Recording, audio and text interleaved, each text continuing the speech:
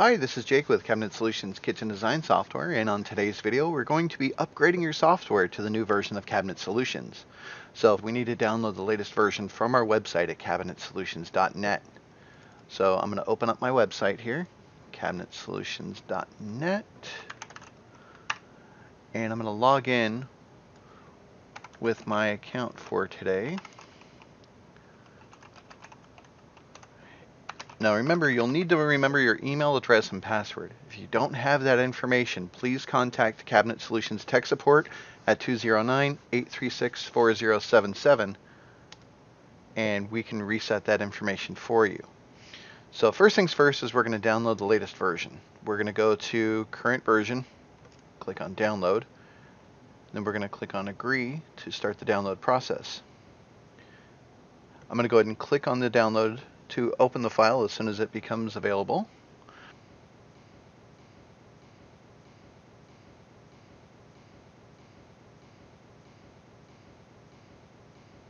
You just need to open up the zip file first and then run the setup file from there. So we're going to drag this setup file or this entire folder onto the desktop. And then I'm going to double click on it to open it and run the Cabinet Solutions setup.exe file. You're going to get this window that pops up. Just click on more information and run anyways.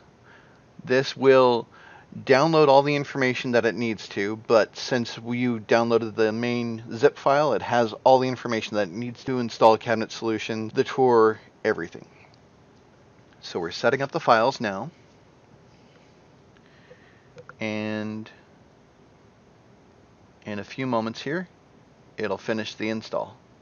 If you see another window that comes up saying that another file needs to be installed, go ahead and run that file. That is extra code information that our software needs.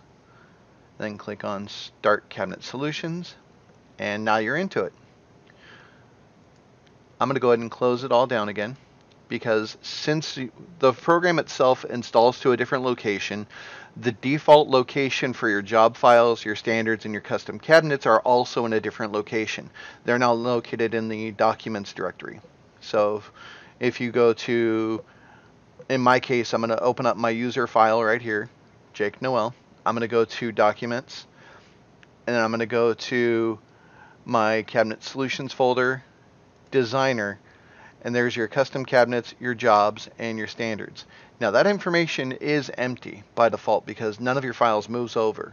So what we're going to do is we're going to have you download this program from our support page called the CS File Mover, and instructions will be on there for how to use that. You just run the program. It should bring up the location of where your old version of Cabinet Solutions is stored. If not, just click on Browse and go look for that program wherever you installed it to. And then it brings up the default location for Cabinet Solutions jobs, standards, and custom cabinets. Now remember, these can be changed in the future. All you have to do is when you save your job in Cabinet Solutions or save your standards or custom cabinets, you just tell it a new directory that you want to save it to, such as Dropbox, such as a cloud service or a server of any kind. But for this purpose, I'm just moving the files into the correct location so you have a place to see them when you first open up the program. And then we just click on Start Copy Process. Everything is copied, and click on OK and close that down. You're done. That's it. You can uninstall the old version of Cabinet Solutions. You can uninstall Pavare because neither one of those are needed. If you have any questions or anything, please feel free to give Cabinet Solutions a call. That is what I'm here for. My phone number is 209-836-4077, or you can shoot us an email to support@cabinetsolutions.net.